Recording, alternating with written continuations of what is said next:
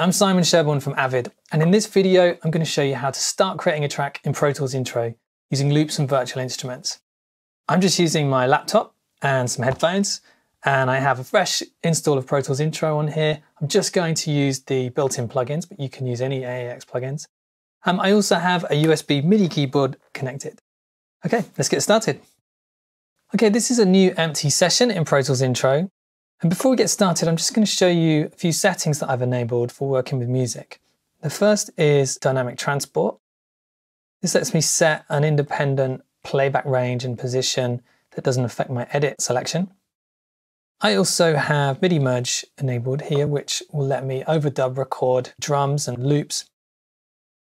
And I have edit command focus enabled here, which lets me use single key shortcuts, such as zooming with the R and T keys. Okay, I want to start this track with a couple of samples. Now, Pro Tools actually comes with a 2 GB library of loops from Loop Masters, which you can search and audition in the workspace and bring into the timeline. Now, for this song, I actually downloaded a couple of samples I want to use from the Lander online sample service.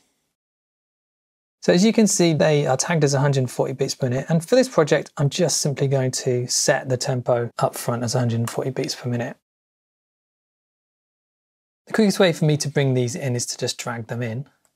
So I'm going to drag this one in to some empty space in my timeline, and it will create a new stereo track. So to play this, I could just pick up my play range and move it over here. Another shortcut in Pro Tools that's useful is if you select something in the edit section and press the O key, it will set the play range to whatever's currently selected for editing.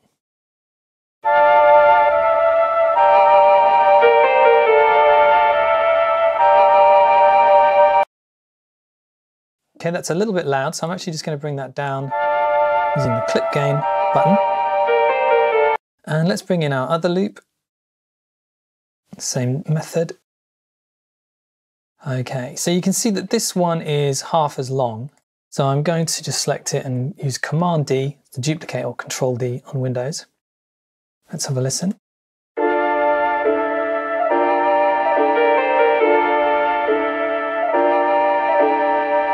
Okay, so I think what I want to do for this project is I want to start with that second loop and then introduce this one after 4 bars. So I'll move that over.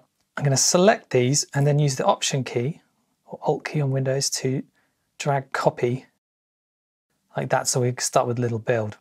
This transition here, I have an idea to make it more interesting by using a tape stop effect, just to grab right at the beginning of the track. So what I'm going to do is just select this last beat and go to my Audio Suite menu, which are my clip-based effects. Let's go to Pitch Shift, Verify. And the default setting in here is to slow down to stop fitting the selection. So if I just click Render, we should get the tape stop effect.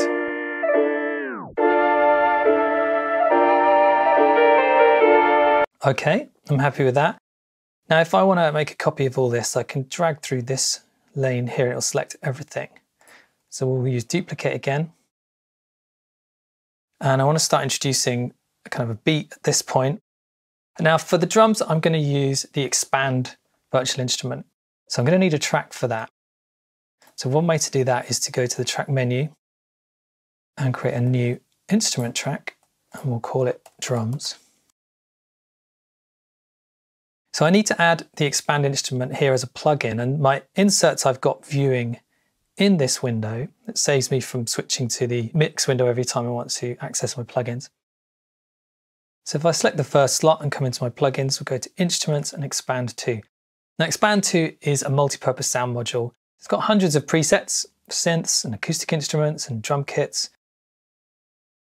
For this track, I'm going to use a drum kit called Gated Hip Hop. So you see all these layers have now been filled in. If I record on this track, I should now be able to start playing it on my keyboard. If I didn't have a MIDI keyboard attached, I could open the MIDI keyboard window and play using the keyboards on my laptop. Okay, so the sounds I want to use are this kick, clap and hats, but I want to edit them a little bit. So if I can see the kick is on this channel. So if I select that, I'm going to come in, I'm going to just remove the reverb and let's tune it right down. Get really subby. For the clap, the same, I'm just going to remove the reverb, which will make it a lot snappier, and we'll tune it up. Okay, for the hats, again, remove the reverb. But for the hats though, to make them more interesting, I'm going to use the other effect in this kit, which is the chorus,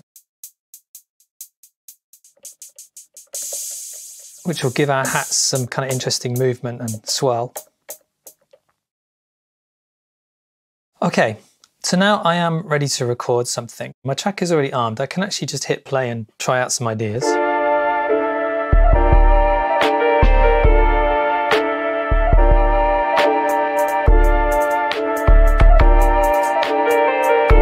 Okay, and when I'm ready, I can just hit F12 on the keyboard and Pro Tools will start recording.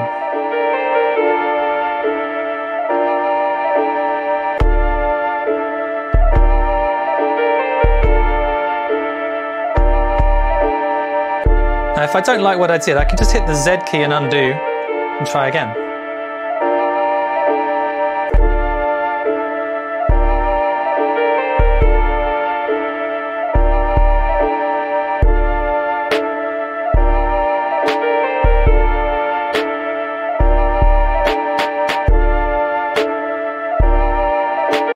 Okay, there's something to start with then. Just to tidy things up, I'm going to select that clip and press the Q button here, which will quantize to the nearest 16th.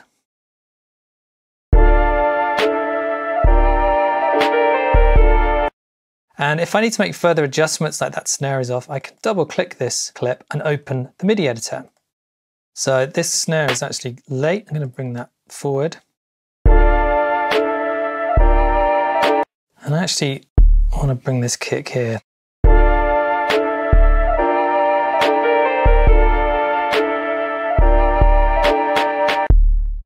So I could start drawing some more hits in here. So I could add my hats with the pencil tool. I can delete with Option or Alt as well. But I'm going to record these in live, the same as the other ones. So let's start again. In fact, let's make a new copy of all of this and add the hats to a new version. Let's move my play range across.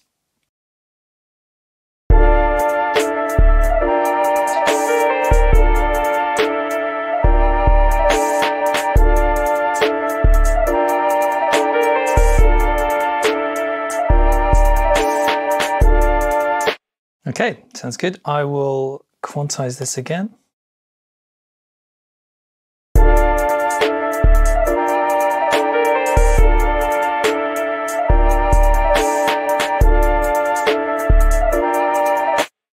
Okay, so I'm going to add some bass as well, but before we do that, let's see if we can just add a bit of impact to these drums. So I'm going to come over to my inserts again and head for the harmonic plugins, which will add some character. Let's go with lo-fi. So lo-fi, I should just be able to add some distortion here. Instantly thicken up those drums.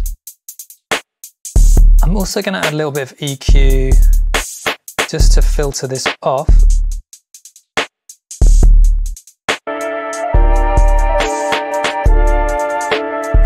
Okay. So now we want another instrument track. The quickest way for me to do that would be to double click here to create another instrument track. And we're going to go again to expand. Now this time we want a nice sub bass sound. Let's just arm this track. So I'm going to head for the synth basses and for a patch called Dynamics. It's a really good place to start. With a bit of tweaking, I can give it some attack.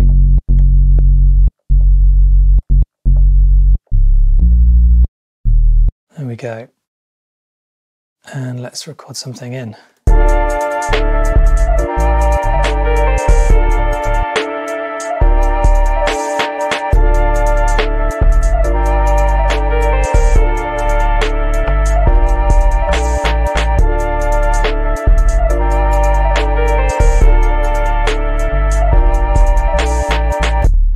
Okay, it sounds pretty close, but let's quantize it to be sure.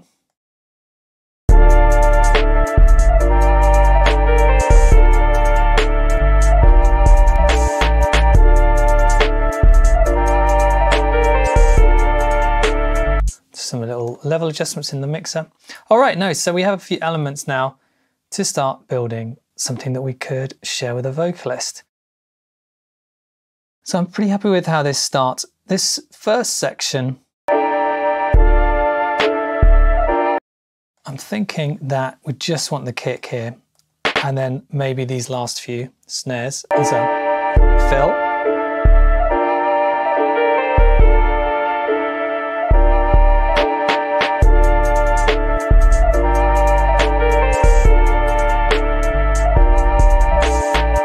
So then everything comes in here. Now let's drop it down for a section here where we can imagine that a vocalist is going to come in. And I think we'll just remove this clip here.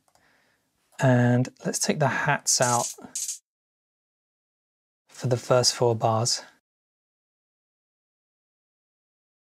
And we'll go again. But this time actually I want to bring the hats back in here. So I will option drag the full beat version there. And then we'll come back in with the whole beat here. And let's do the same for another verse. Let's see what that sounds like.